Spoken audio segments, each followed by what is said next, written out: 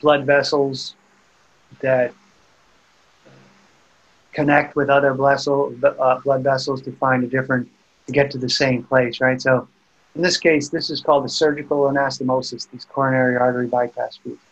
So blood vessel, blood coming out here, going out your, looks like your left subclavian here, right? They stitch this blood vessel onto here, and it's routed down to here. So blood, it can supply blood to this area of the heart down here because this area over here was clogged up. Right?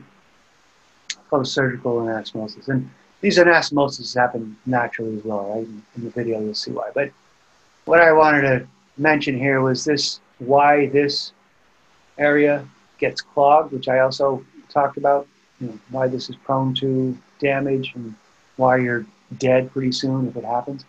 But when you look at something like this, everybody's heard of clogged arteries, right? Probably heard of atherosclerosis, right? But you got blood flow going through here. Normally it has a certain passageway going through it, and then it starts to get blocked, right? Kind of like a clogged drain, like you get guck on the inside of it and you just lose flow and it just becomes clogged up, right?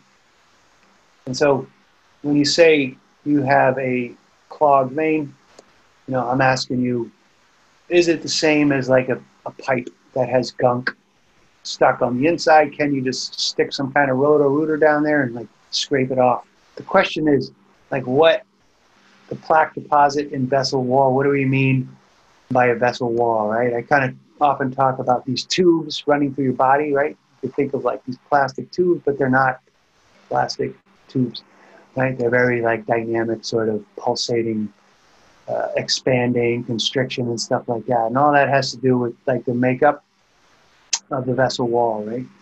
So this is like your digestive tract, right? Where you had that inner layer of the epithelial, you had the lamina propria, you had those different layers, right? Mucosa, you had a muscularis externa, right? So something like that, not the same, but you have layers of stuff, and each layer has these different purposes, right? So when we're talking about the difference between arteries and veins and capillaries and different size arteries and stuff, these will be what we're referring to, like the differences in these layers right here, because they'll have different properties, and when you look at the actual layers, those properties will be reflected in those layers. So you got these three layers that we'll talk about: the intima, the media, and the externa. And so again, as we're going through them, you want to kind of pay attention to what the properties are. That's usually how we'll characterize different vessels, right? And then all the vessels in your body, all the bigger vessels, are going to have these three layers to some extent. As they get smaller and smaller, they'll start to lose some of these layers until you get to the capillaries, which are going to be very, very bare bones at that point, right? Because each vessel that we're going to look at has a little bit of a different function.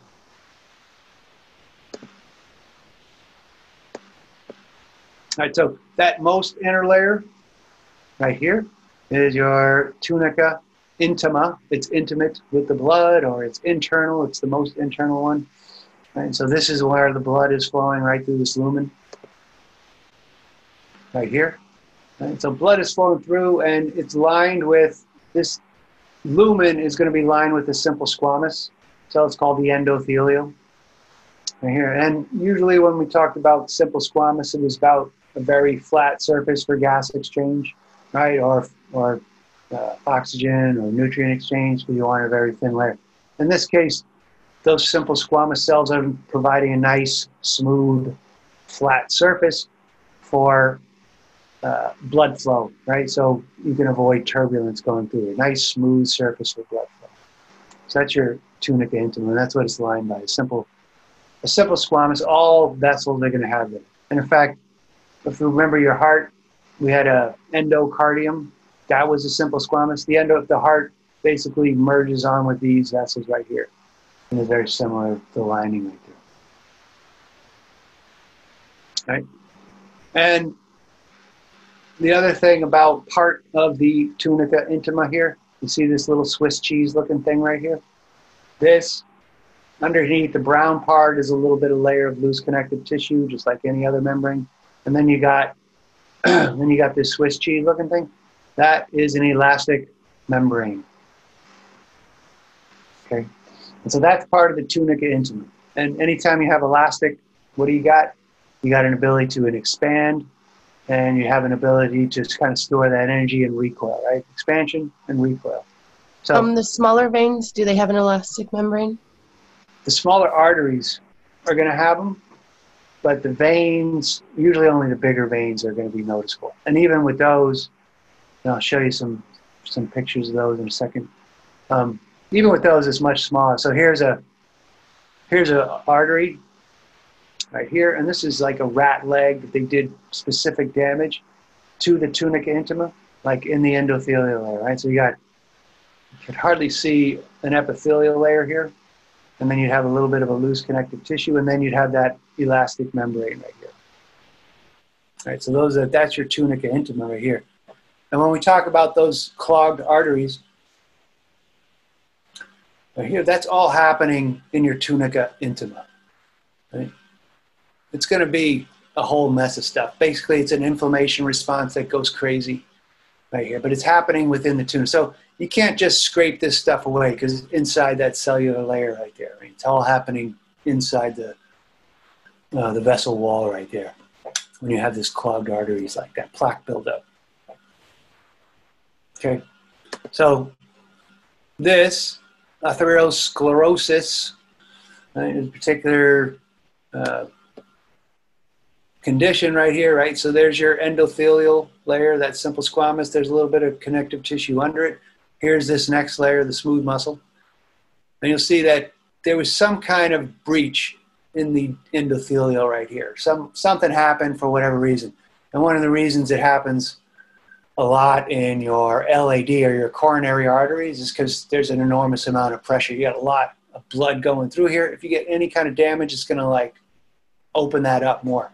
Once that opens up, what happens for some reason, cholesterol, lipids start building up inside the wall right here. So your immune cells, your macrophages come in to deal with those. They start chomping away at the lipids and cholesterol that are in there. They love them. They just keep eating them and eating them. And they get fat and they just turn into foam cells, right? So most of this is going to be filled up with these macrophages that are transformed into foam cells. So you got all craziness going on. And what you're doing is blocking this whole passageway right here. And for some other reason, this next layer, which is the smooth muscle layer under it, the tunica media, these cells start coming in and proliferating for some reason. They want to join the party. They want to get in there and start proliferating, and you're causing a more bigger lump right here. So basically, you're closing off this whole like passageway with this growth under here, right? So it's not necessarily cholesterol in your blood that's flowing freely in your blood. It's cholesterol that gets inside this layer that's damaging. And obviously, if you have high cholesterol, especially the LDL is the bad stuff, right? Gets in there, and those macrophages start taking care of them, but it has secondary problems with that. So that's your atherosclerosis, and that's basically what's going on, and it's going on inside your tunica intima, right there. And while we're there, so when you look at this lung, this slice right here, and you're trying to identify the difference between arteries and veins, right? So this is like a regular staining. This is that mesentery slice. Right here is an artery. Right here is a vein. And these are pretty obvious to tell. The vein is, the artery is pretty structured. It's very strong. It's kind of holds its shape. Whereas the veins, even like these big veins, start collapsing and they're more floppy looking. But the other thing is, if you look at stains that are covered, stained for elastic, then these arteries really stand out, right? This is right here, is your inner elastic membrane, right here. Does anybody not see that? Right, so this means this, below the internal to this, toward the lumen, And, you know, it's kind of falling apart right here, but that would be your tunica intima. And then this is going to be your next layer, which also is going to have a lot of elastic fibers. You're also going to have a external elastic membrane, and then you get to your next layer right there. But so this is a big obvious one, but anywhere you look around, right, let's look at these bunch of vessels, and you could tell that, like, between all these blood vessels right here, here's the artery right here. These are veins right here. You can't see that. You're not going to be able to see. All you see really is like some undefined. Yeah, the veins are more like, they're pretty nondescript. Like the arteries are the ones I'd ask you about the layers, because the veins, like all you could see here. It looks like a bunch of mush. Yeah, you could see if, you know, you could also look at this one. Some of these show the difference between the smooth muscle and the connective tissue coverings a little better. And then if you look, you could also see the elastic membrane right here. See that? So this is all smooth muscle. And this one, well, you're not really seeing that other stuff, are you? Some of the sections are going to have it like right here. See this? Yeah. Yeah, so that's the same stuff we were just looking at with that, but it's stained red. And so this is all smooth muscle. And then you get over here, in this case, the collagen is stained blue, so that's your outside layer. So that right here is actually an artery, a bigger artery, and this right here is a vein.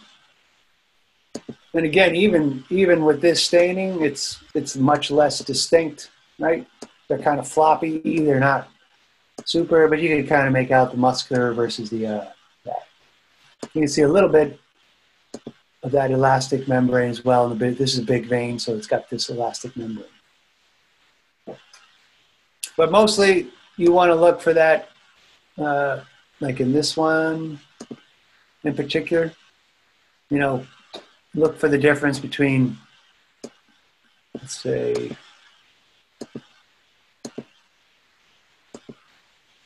these right here, where you can see that interelastic membrane, and like these right here. And so even though this one and this one are roughly the same size, and this one's even smaller, the artery's got that distinct elastic membrane around them, right? All right, so that's your intima, and then you get to, after this, that when it's present, that interelastic membrane, the Swiss cheese looking thing, you come to your smooth muscle layer, your tunica media, right here.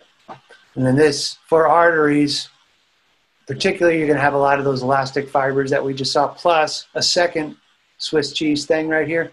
That's going to be your second, their outer external elastic membrane. So when you could see it in an artery, that tunica media is bounded kind of by those two elastic membranes right there.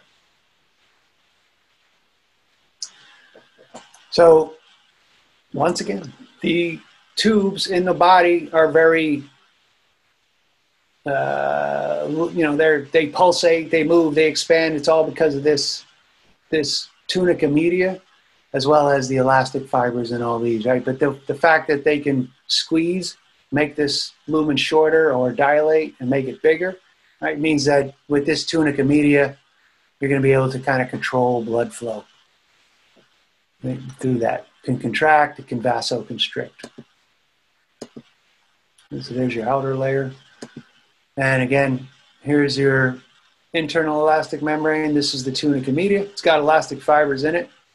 And then this is your external elastic membrane. So, and the other thing is, when we're looking at the difference between the different arteries and veins, notice the tunica media doesn't really, the size of the vein, it's not such a big deal. Even though if these are the same size, that media is like a really thin strip over here compared to your arteries right here. And then within arteries, you're going to see a difference between what's called these elastic or conducting arteries, which I'll talk about a little bit, and these muscular ones. So the muscular ones have a much relatively thicker even though they're smaller, relatively thicker tunica media.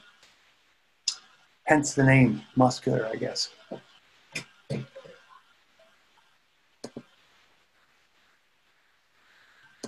And so, again, I'll talk more about those as we go into the specific veins, but this is just an introduction. And then, like any of these tubes, right, you got the outside connective tissue layer, superficial connective tissue.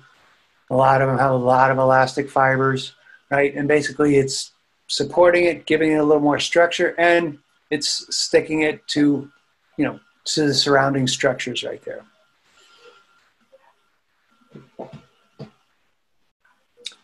So again, look at the cadaver pictures. If they haven't been dissected out at all, you'll see that, you know, your vessels are all connected to each other.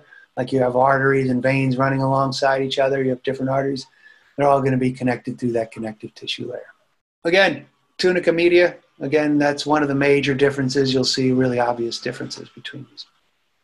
And then the last one, the adventitia. And then the other part of that adventitia, that outside layer right here, you see all these little blue and red dots in here, inside here, and you see some yellow stuff. So there'll be nerves and stuff going through here. You'll have blood vessels. So your blood vessels, the bigger blood vessels, have their own set of blood vessels, right? Because smaller ones can get their blood from the lumen itself. They have ways to leak out and get the surrounding tissue, but it gets big enough, and that is not close enough. So you have blood vessels have their own set of blood vessels. So vasa vassorum is the vessels of the vessels, and that's in your tunica adventitia. So when I talk about the difference between the arteries, the different size arteries, you want to understand that as arteries leave the heart and branch off into smaller and smaller arteries, they're going to change, and they're going to change based on the fact that they're facing very different pressures, right? So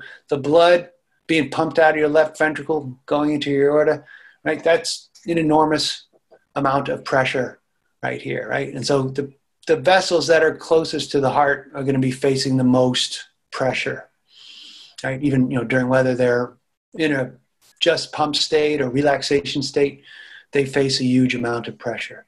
And then you'll see, right, see this oscillation right here.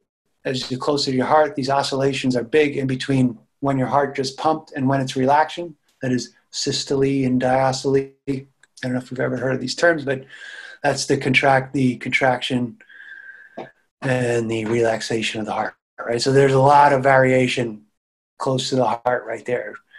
As you move away from the heart, right, I mean, pressure goes down, but also you see those oscillations kind of temper out. Right? Does everybody kind of understand that principle right here? So if you put your finger on your neck right there to your, you could feel your pulse.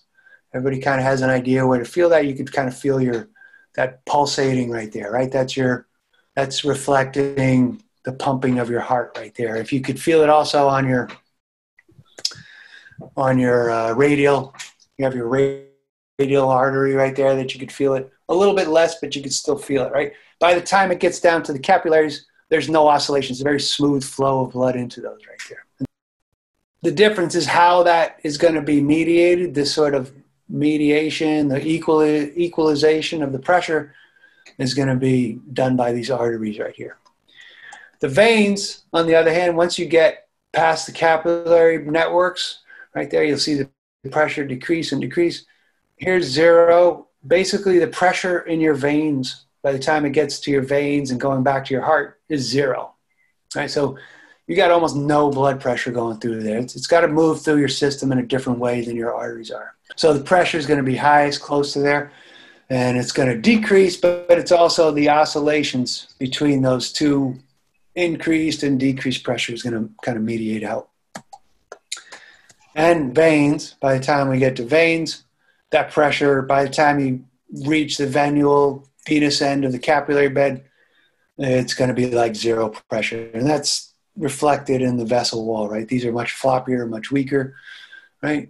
It's kind of hard to think, like, how does blood get up, move upward, right? Again, in zero pressure, right? So we'll talk about that when we get to veins. So for your arteries right here, Here the pressure is highest near the aorta, and then is going to continue to drop, right, as it moves away from the aorta right there. So that pressure difference and how that pressure is sort of equalized out is going to be done by your elastic and your muscular arteries right here. Right? So your elastic arteries, these are often referred to as the conducting arteries because they're basically moving huge amounts of blood like your aorta, all those different sections of your aorta, and the first major branches are part of these elastic arteries. And your muscular arteries are called the distribution arteries. These are most of the named ones that you got to know. And these are bringing your blood to your muscles and your internal organs and stuff like that. So your elastic arteries, these are the ones, they only have like, I think these are the total of them, right? Your pulmonary arteries from your pulmonary trunk leading out there, your aorta, branching off your aorta, you got your common carotid and your subclavian. Right? Those are those ones you got to know right there. And then your different sections of the aorta, but they're all part of the aorta. And then that first branch off the aorta, your common iliac arteries. That's the entirety of these elastic arteries right here.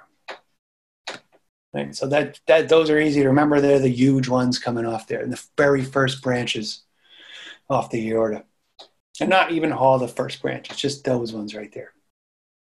Whereas your muscular arteries, and so off your, say, common carotid artery that's going up toward your head, that's going to branch off into your external and internal carotid. Those are muscular arteries. Your common iliac is going to branch off into your external and internal and turn into your femoral, and so on, right? So those are your muscular arteries. Most of the ones you got to know are those muscular arteries right there. So the difference between these two, relatively, again, these are relative to each other, not to veins or smaller arteries, but relative to each other. You get a relatively thin vessel wall and a large diameter. When you have more room right there, blood flow is much easier, so there's low resistance in these. So blood is just moving through, right? But it still faces a lot of pressure because it's very close to what's just being pumped out. But there's low resistance, blood moves through fast. Whereas a thicker vessel wall, you decrease the diameter here, you're going to increase the pressure. So elastic, muscular, more muscle, more elastic fibers right here in the elastic ones, right? So you're going to have a lot of elastic fibers in your tunica adventitia, in your tunica intima, and in your walls, in your smooth muscle walls right there. So you have a lot of elastic. They expand and they recoil very well. Guess what these do? They control constriction. They control blood flow going in by contraction or relaxation of these smooth muscles. Right? So these are going to undergo large pressure changes, and we'll see kind of mediate those changes, whereas these are going to like dilate and constrict. So here's your left ventricle in a very schematic form, a round circle. Right. Here's your left ventricle. When it contracts, it squeezes out blood through that aortic valve into your aorta. Right? When it's squeezed out, because this is an elastic membrane, that's going to bulge out, right? It's going to hold all that blood. It's not just going to flow through. So the blood that would have gone straight through here, it kind of fills up this expanding aorta right here, right? So the contraction of the ventricles pushing blood into the elastic arteries. Those elastic arteries are going to stretch. When those stretch, because it's elastin, it's going to store that energy, right? That's an important point. When your ventricle's relaxed, in diastole, right, your ventricle's relaxed, and what occurs here is that elastic recoil is going to contract, right? It's going to shorten the tube or smush the tube and push the blood forward right here. So even though this is relaxing, the blood flow is still flowing. There's going to be this push of the blood after the ventricular relaxation right here. So there's a it's going to kind of mediate the pulse in that way. And so let's go to that video. Illustration is designed to show you elastic recoil in arteries. And in this case, as you said, this is upside down right here. This right here is actually the heart, right? The ventricles pumping blood out of there, right here. And then the balloon is the elastic artery. A green balloon tap. So what happens is that as the left ventricle pumps blood into the aorta, as the ventricle pumps in ventricular systole, the elastic fibers in the tunica media of the aorta stretch outwards, and then when the heart's in diastole, the elastic fibers recoil, forcing blood not back into the heart, but around the systemic arterial circulation. So I'll show you that happening. If I fill the balloon up with water. So right here, right, here's your aorta expanding. Right here, blood's flowing through, right, and that's what you want to notice right here. Turn the tap off, indicating diastole. So you just turn the faucet off. That's when your heart is just relaxed right here. But what you want to pay attention is his turning on and off of the faucet is like your systole and diastole, right? That bump, the contraction and relaxation of the heart, and then the blood flow downstream of that expansion is what you want to kind of pay attention to. And then back on again to indicate see how it's steady. And then off diastole, on systole, etc. And the elasticity. So in other words, instead of, if this wasn't elastic, he'd be turning that on and off, and the water would be going smashed, on, off, on, off, on, off. Here you get this a steadier stream down here, despite the fact that it's going on and off. The balloon keeps the blood, or water in this case, flowing through the arterial circuit. So that, even though it's a green balloon and some water, kind of shows you what's going on with elastic recoil. Now you look at this, and you can kind of see there's the faucet handle right there, right? Blood is being pumped out and then relaxed, pumped out, relaxed. But you got that stored energy here, so you got a relatively constant flow because of this whole expansion and the ability to push that out, right? That's a big thing for physics, physiology rather. So, if you haven't taken it, or if you have, you probably already talked about all this. But anatomically speaking, it's because of all those elastic fibers within that elastic artery right there.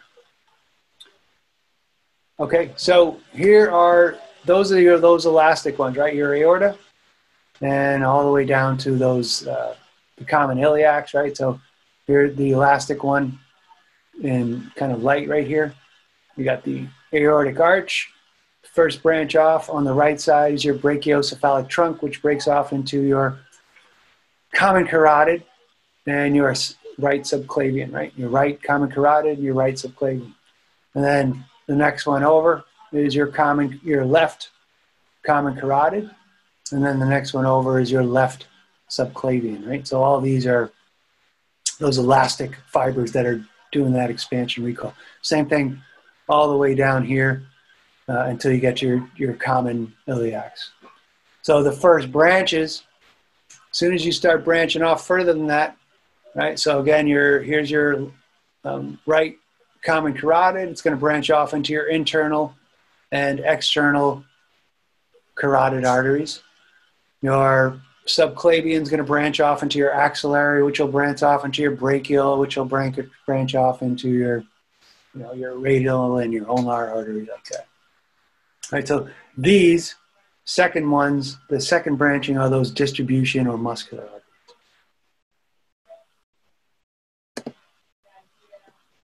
Okay, oh yeah, here's some other ones.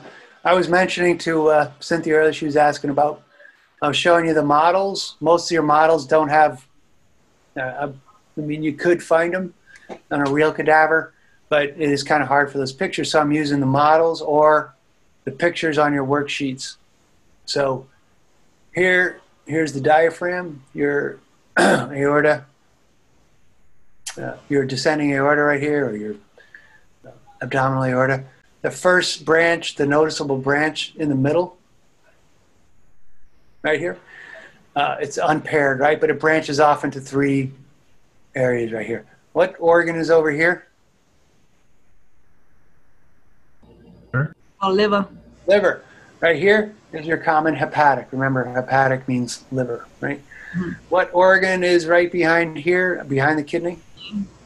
Spleen. Here's your splenic artery right here, right? And then this middle one, it's called your left gastric. It's going to your stomach right there. So that's your celiac trunk. Oops. Right there, your celiac trunk right there. And then the next unpaired one down right here is your superior mesenteric. Remember all your mesenteries that were attached to your small intestine? That's your superior mesenteric. The next one down is a paired two. These are your gonadal arteries, right? If this is a male, these are the testicular arteries. If it's a female, they're your ovarian arteries. And then this unpaired one down here, the single one, is your inferior mesenteric, right? So you've got a superior and inferior mesenteric arteries. All right, that's just kind of, that's more like the lab stuff there, but I thought I'd bring them up right here when we're talking about these, right? And the other thing you definitely want to know are all these body sites where you can get your pulse, right? Your common carotid artery. These are all sites where the artery is relatively closer to the surface, and you're able to actually, you press down on it to some extent, and you're able to feel the pulse right there. Okay? So that's where you can actually palpate. You can feel that, the pressure that's mediated by the heart. And it's also, you'd be doing that as nurses. Also as a EMT or something, somebody's bleeding down here, you're going to want to apply direct pressure right to the artery proximal to that cut right there to stop the flow, right? Your femoral artery over here can stop blood flow to the leg, or if you had to, in worst case scenario, tie a tourniquet, right, to stop the blood flow for that area. These are those points right there. All right, so the big thing with those arteries right there, those muscular arteries, they're going to be, because that muscular layer right there, they're going to be able to control blood flow to any given area based on the needs of that organ right there. And they're going to be able to do that like normal circumstance, might have a certain sort of diameter, right? But maybe sometimes, so there's always a bit of tension in there. When you want a little more pressure or a little less blood flow, you can constrict this right here, and that'll decrease blood flow to that area. If you want to dilate it right there, you could increase the blood flow, right? And usually all you're doing is constricting it more by sympathetic. We didn't really talk about this during our nervous system stuff, but all these blood vessels are innervated by your sympathetic nervous system, right? And you got a normal tone that they keep, right, by a certain amount of input to it. And when you want to increase or decrease the diameter, you're going to increase the input, right, make them contract more, right? And that'll decrease the diameter, right? When you want to widen that diameter, you just relax a little bit. You kind of back off, right, on the input into those muscle cells. So, and again, we didn't talk about this too much, but normally when you talk about sympathetic, parasympathetic input to something, maybe you want to relax, you increase parasympathetic input. In this case, there's no parasympathetic input. It's just kind of a gas pedal, think of it as, for the sympathetic. You could either keep a steady cruise control, or you can put on the brakes or accelerate. And that's basically all that is.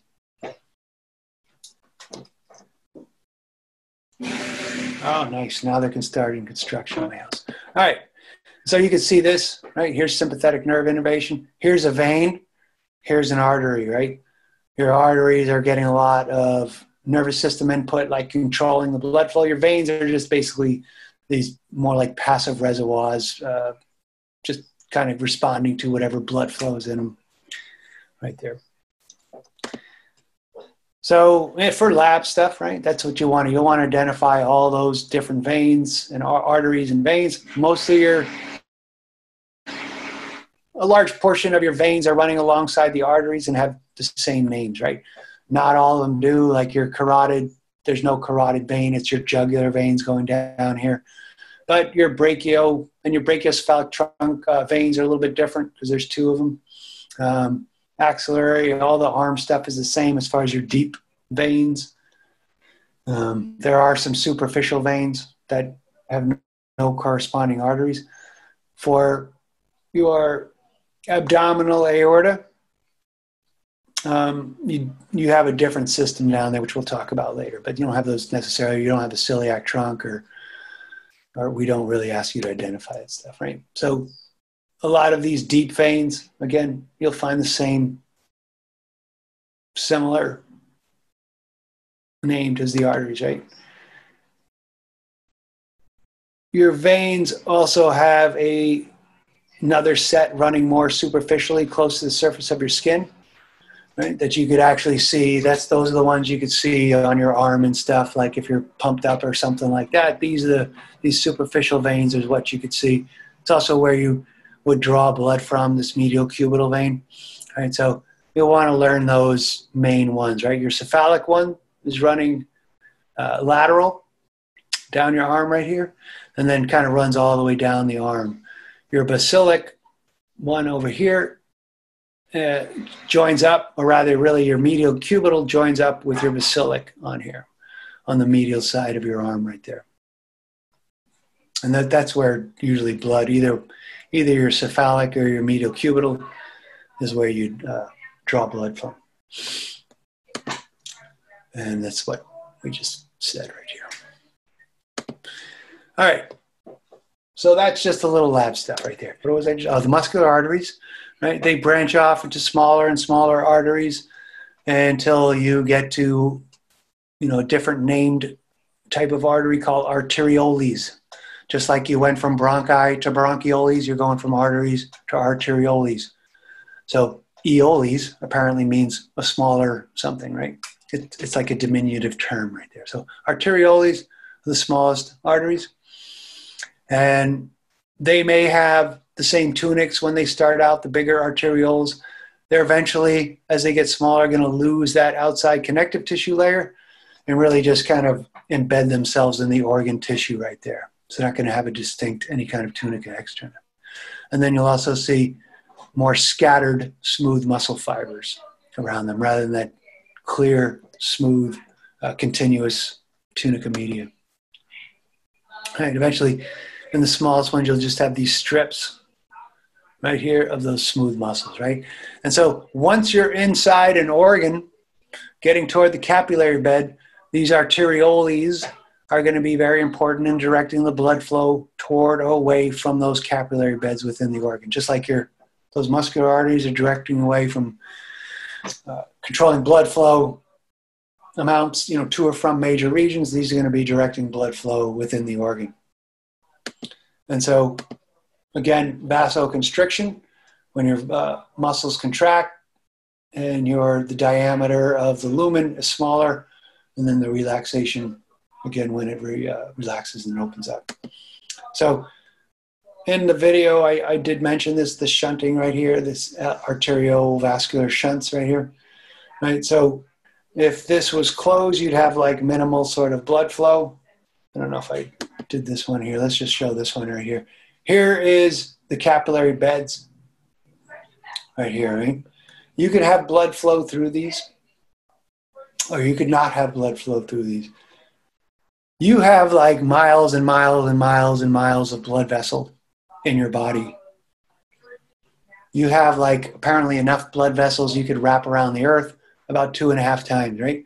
So you've actually got more blood vessels than you have blood, right? So at any given moment, not all of your capillary vessels are filled, right? So your blood vessels naturally, as a normal occurrence within your blood vessels, you're kind of shunting blood away from any given capillary bed, right? So you can do that by closing off what they call these pre-capillary sphincters feeding into the capillary. You close them off and you direct all the blood through these thoroughfares right here.